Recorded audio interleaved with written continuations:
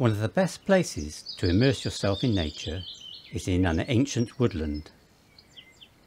Step into the undergrowth and stand for a while. Listen to the birds, the wind in the trees, the rustle of small mammals scurrying through the leaves.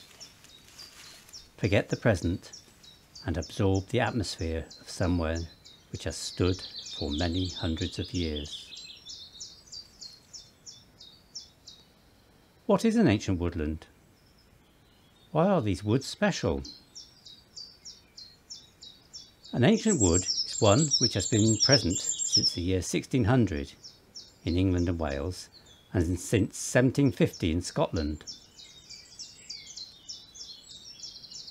Having been covered with trees and shrubs for hundreds of years, these woods are important places for wildlife.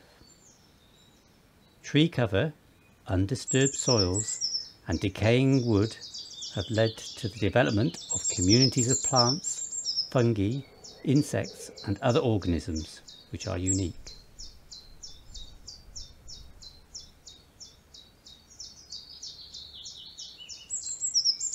They provide food, shelter and breeding habitat for many birds and mammals. Once destroyed, ancient woods cannot be replaced. New plantations are no substitute for ancient woodland.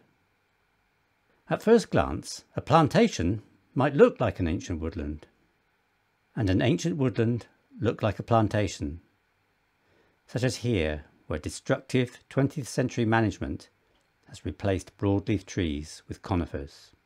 So how do we recognise ancient woodland? Some ancient woods can be identified using old maps, and it is the improvements in mapping from the 16th century onwards which set the 1600 date for determining if a wood is called ancient or not. Here we see a series of maps dating back to the 17th century showing Prior's Coppice, an ancient woodland near Braunston in Rutland.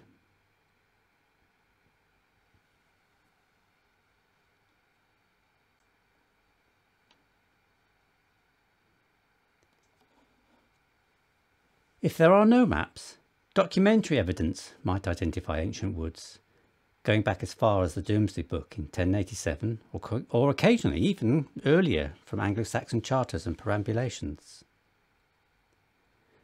However, where there is no reliable documentary evidence, it is still possible to identify ancient woodland because they are home to unique communities of plants and other species.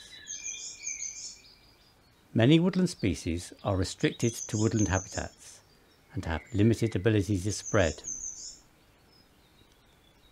They are unable to colonise new plantations, which remain species poor compared with old woodland.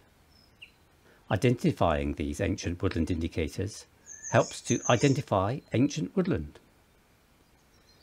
The exact composition of these indicators varies across different parts of the country, but include such plants as bluebell, herb Paris, wood anemone